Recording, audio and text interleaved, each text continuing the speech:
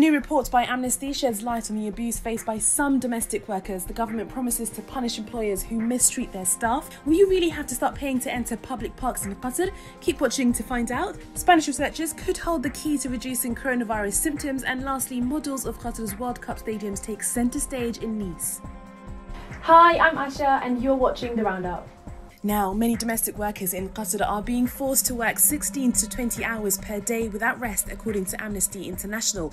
In a damning report by the human rights group, domestic workers claim they are stressed, abused and overworked. Amnesty spoke to 105 female workers. 5 of them claim they were sexually abused and in some cases raped by their employer. The government say they are ready to work with Amnesty to investigate the claims and ensure all guilty parties are held to account. They say efforts are ongoing to ensure domestic workers are protected from abuse and exploitation. Head over to the Doha News website for the full story. Officials have learned that imposing fees on public spaces is no walk in the park. Well, lots of people have been confused over the new entry charges to public parks this week.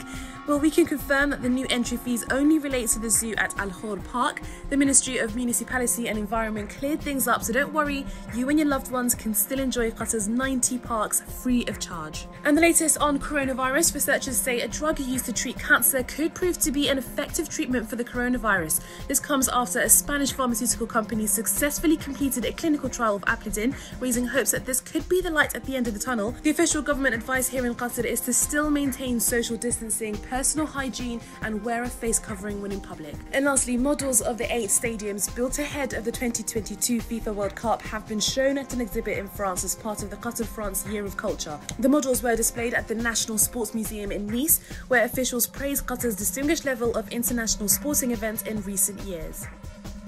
Now that's all from me today, but if you want to keep up with all the latest news in Doha, make sure you follow us on our social media platforms and dohanews.co.